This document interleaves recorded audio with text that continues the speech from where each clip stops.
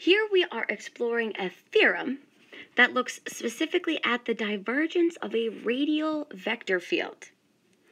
So for all real numbers p, the divergence of a vector field such that vector f is the radial field of the following form.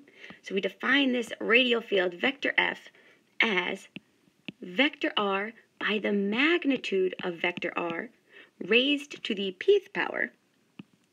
And this is equivalent to the vector with components x, y, z, all divided by the magnitude.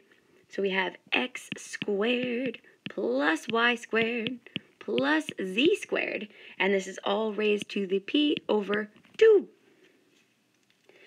So the divergence of this vector field, this radial vector field, is defined as follows. So we have the divergence of vector f is still equal to the dot product of del and the vector field, but this is going to be equal to 3 minus that scalar or that constant p, all divided by the magnitude of vector x, vector r raised to the pth power. So this is a nice shortcut that we can use when we're working with radial fields of this given form. So now that we have established the theorem for the divergence of a radial vector field, we need to prove it to ourselves. So here we go. So again, we're given that radial vector field of the following form. So we are given the radial field defined as vector f, and we know vector f is in space. We have components f, g, h, and this radial field is defined by vector r over the magnitude of vector r raised to the p power. And so we say that this is equal to vector x, y, z, and that's all over x squared plus y squared plus z squared raised to the p over 2. So we need to compute the divergence of this radial field. So again, keeping in mind, we can recall, we know that the divergence of a vector field in general is defined as the dot product of the del operator with the vector field. And this is equal to the sum of the partial derivatives. So we have the partial derivative of f with respect to x, partial derivative of g with respect to y, and the partial derivative of h with respect to z. So because we have such a big function here, I want to begin by thinking about this component by component. So we need to find the individual partial derivatives for each component, just like we did in a previous example. So our first component is the f component. So f here is defined as x all over, we have x squared plus y squared plus z squared, and that's all raised to the p over 2. And then we'll give ourselves plenty of room. And so when you're taking the partial derivative here with respect to x, you can again either use the quotient rule or the product rule with the chain rule. So I'm going to use my quotient rule. So the partial derivative of f with respect to x is going to be 1 multiplied by x squared plus y squared plus z squared, all raised to the p over 2, minus x multiplied by p divided by 2, multiplied by x squared plus y squared plus z squared, and this is now raised to the p over 2 minus 1, multiplied by the derivative of the inside with respect to x, which is just 2x. And this is all over the denominator squared. So we have x squared plus y squared plus z squared raised to the p over 2, and we need to square this. And so we can simplify here. We can rewrite this actually in the numerator. First things first, we have those 2's that will cancel each other out. So this is going to leave us with x squared plus y squared plus z squared raised to the p over 2 minus x squared times p multiplied by x squared plus y squared plus z squared raised to the p over 2 minus 1. And now in our denominator here, notice within the brackets that we have a power of 1/2. And on the outside, we have the power of 2. So those will cancel each other out, leaving us with x squared plus y squared plus z squared, all raised to the p power. And so at this point, we can continue simplifying. Notice in the numerator, we have a greatest common factor here of x squared plus y squared plus z squared raised to the p over 2. So let's factor that out to the front of our numerator. So we have x squared plus y squared plus z squared, all raised to the p divided by 2. And this is now multiplied by what's left over, which is 1 minus x squared times p multiplied by x squared plus y squared plus z squared, all raised to the -1. And this is still divided by that same denominator, x squared plus y squared plus z squared raised to the pth power. And so we can simplify the greatest common factor that we factored out in our numerator with the denominator. So the numerator, the term in the numerator goes to 1, and it cancels with p over 2 terms of our denominator. So we are left here with 1 minus x squared times p, all multiplied by x squared plus y squared plus z squared raised to the -1. And this is all divided by x squared plus y squared plus z squared raised to the p over 2. And so what I want to do now is remind you that here we're given our vector r is defined by the components x, y, z. And we also know that from this vector, we have the length or the magnitude of vector r is defined as the square root of x squared plus y squared plus z squared, which we of course know by now is equivalent to x squared plus y squared plus z squared raised to the 1/2, which we see that 1/2 in our denominator here. Additionally, if you take this magnitude equation and you square both sides of it, we end up with the magnitude of vector r squared is equal to x squared plus y squared plus z squared, right? The square and the square root cancel each other out. So we can now use these two equations to substitute into our partial derivative. Right, one in the numerator and one in the denominator to make this look a little bit nicer to read.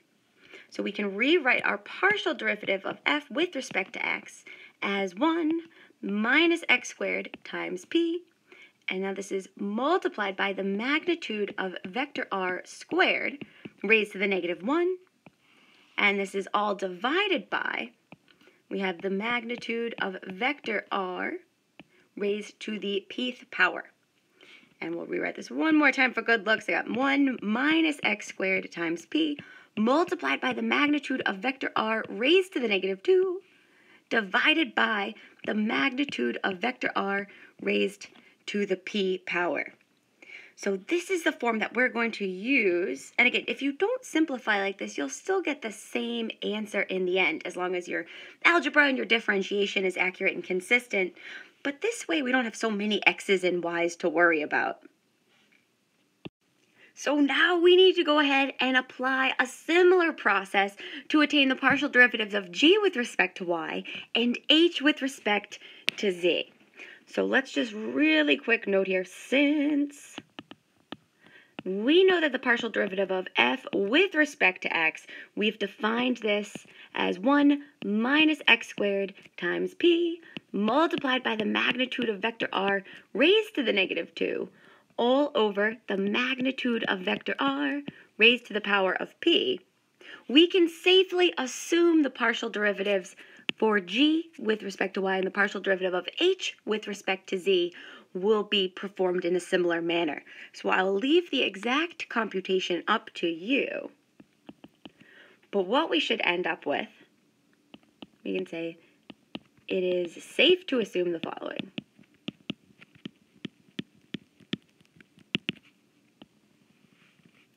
So it is safe to assume that for our g component, which here is defined as y divided by x squared plus y squared plus z squared, all raised to the power of p divided by 2, using the partial derivative of f with respect to x, we can conclude that the partial derivative of g with respect to y is going to be equal to 1 minus y squared times p multiplied by the magnitude of vector r raised to the negative 2, all divided by the magnitude of vector r raised to the pth power.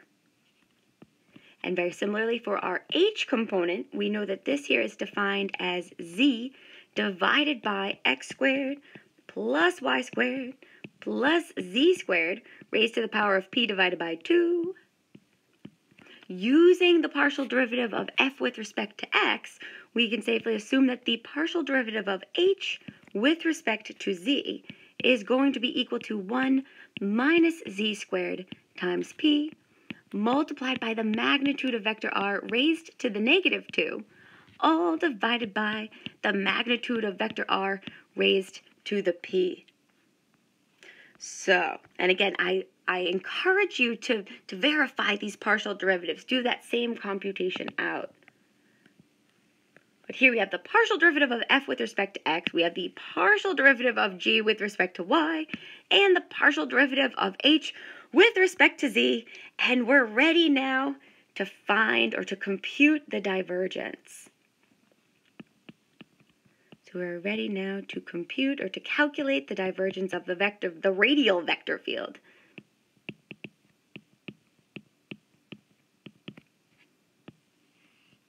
And we, of course, recall that the divergence of a vector field is defined as the dot product of the del operator with that vector field.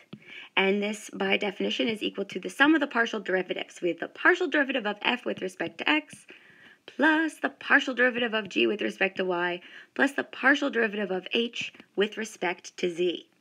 And we'll go ahead now and plug in what we just found.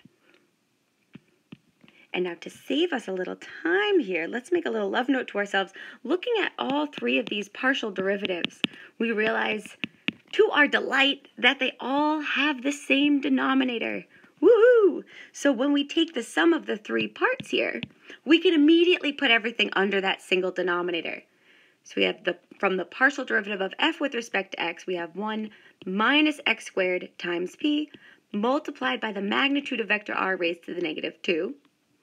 Plus, from the partial derivative of g with respect to y, we have 1 minus y squared times p multiplied by the magnitude of vector r raised to the negative 2. Plus, from the partial derivative of h with respect to z, we have 1 minus z squared multiplied by p multiplied by the magnitude of vector r raised to the negative 2. And again, they all have the same denominator, so we put this under one single denominator, the magnitude of vector r raised to the power of p. All right, and now we can simplify. We're almost there. So let's look at the numerator here, and we realize we have three constants that we can combine. We have 1 plus 1 plus 1, which gives us 3.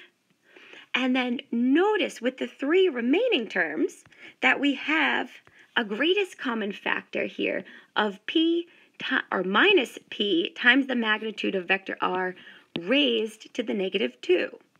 So we can factor that out. So this will be 3 minus p times the magnitude of vector r raised to the negative 2. And that's going to be multiplied by the terms that are left over. So we have x squared plus y squared plus z squared all left over. And this is all still divided by the magnitude of vector r raised to the p power.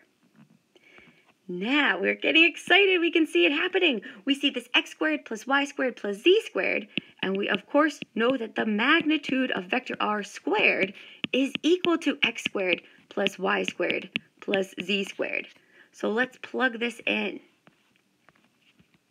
So I have 3 minus p times the magnitude of vector r raised to the negative 2 multiplied by the magnitude of vector r raised to the positive 2, all divided by the magnitude of vector r raised to the power of p. And by properties of exponents, we can combine these two magnitudes, giving us 3 minus p times the magnitude of vector r raised to the negative 2 plus 2, which gives us 0, all over the magnitude of vector r raised to the power of p. And we see, or we know, anything raised to the 0 goes to 1, which leaves us with what we wanted. Woohoo!